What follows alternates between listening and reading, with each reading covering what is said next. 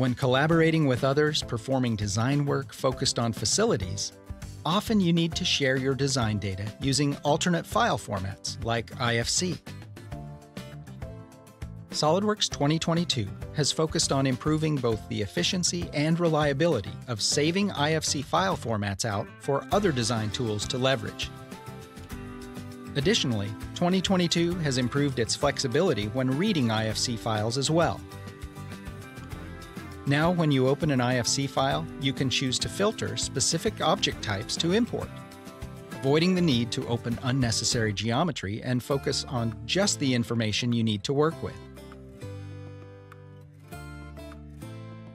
All of this means the imported files both open faster, but also do not contain overly complex geometry for the specific design task you need to perform when working with IFC data.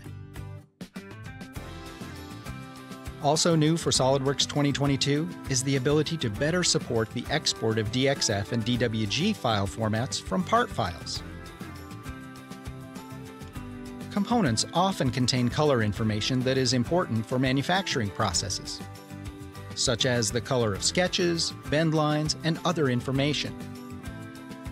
This is extremely valuable for downstream operations where colors can represent different manufacturing processes or parameters for NC tool equipment. SOLIDWORKS 2022 has improved the way you can collaborate with others by improving the overall import and export experience to various file formats.